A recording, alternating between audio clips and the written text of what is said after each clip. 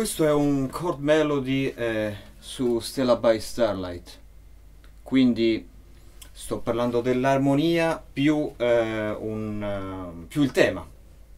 Perché è importante saper fare questo? Perché è importante saper suonare uno strumento armonico? Non sto dicendo che devi diventare per forza un chitarrista o un pianista. Io ho un passato chitarristico alle spalle, ho fatto il conservatorio da piccolo con la chitarra, però poi ho deciso di diventare più un sassofonista. Però adesso voglio dirti perché è importante. Intanto mi levo le cuffie che non sono poi così comode.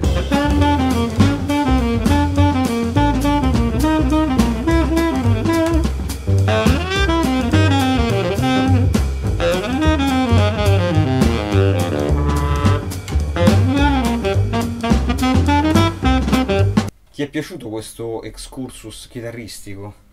Io in realtà confesso che nasco come chitarrista. La chitarra è uno strumento che ho studiato per parecchio tempo e ho anche preso un quinto anno al conservatorio, però lì come chitarrista classico. Poi ho continuato, ma a un certo punto così ho deciso che volevo essere un sassofonista più che un chitarrista. Mi considero un sassofonista, però devo dire che il fatto di aver studiato la chitarra tanti anni mi ha dato veramente tanto, mi ha dato e mi continua a dare, mi dà una consapevolezza armonica, mi fa anche capire quando suono con gli altri. Io gli accordi li sento, sì, li conosco, perché ovviamente li conosco quando suono un brano, gli accordi li conosco, però li sento anche in tempo reale, e questa è una cosa che secondo me viene da lì. E poi un'altra cosa veramente importante che mi dà è che se hai una buona dimestichezza armonica con un altro strumento impari gli standard o comunque i brani in generale, non è che deve essere per forza jazz, impari i brani veramente in un terzo del tempo ed hai la mente molto più allenata a trasporre, perché ovviamente per passare dal baritono alla chitarra o al pianoforte, che sono degli strumenti non traspositori, dovrai trasporre mentalmente gli accordi e quindi mettere in moto tutto quel processo che consiste nel sapere non solo l'accordo ma la funzionalità e il grado dell'accordo, perché è lì la chiave per capire veramente l'armonia. Non è l'accordo in sé ma è la sua funzionalità armonica.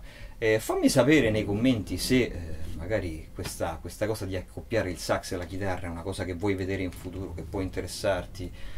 Io credo che comunque veramente studiare uno strumento armonico non devi per forza diventare un pianista o un chitarrista, però iniziare a metterci le mani, veramente ti basta uno strumento da